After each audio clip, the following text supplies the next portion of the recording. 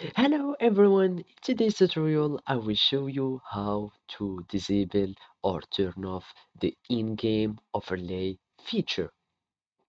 So it can be sometimes annoying when the application send you too many notification while you are playing your game. So you want to play calmly and peacefully.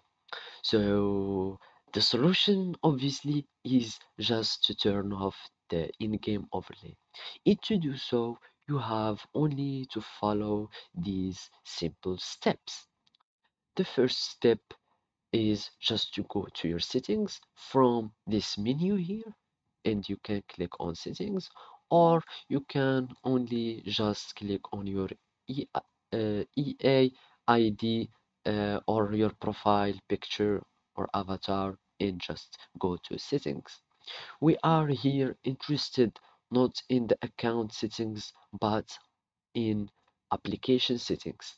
As you can see, you can find here that you can set the language and other things, but we want to go down to the end, and here we will find the in-game overlay feature.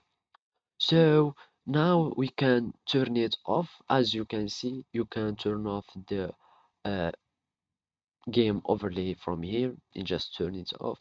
Or if you don't want to turn off but you want just to limit some notifications and turn off just some specific notifications, you can just do it from here when I'm in a game and choose the notifications that you want.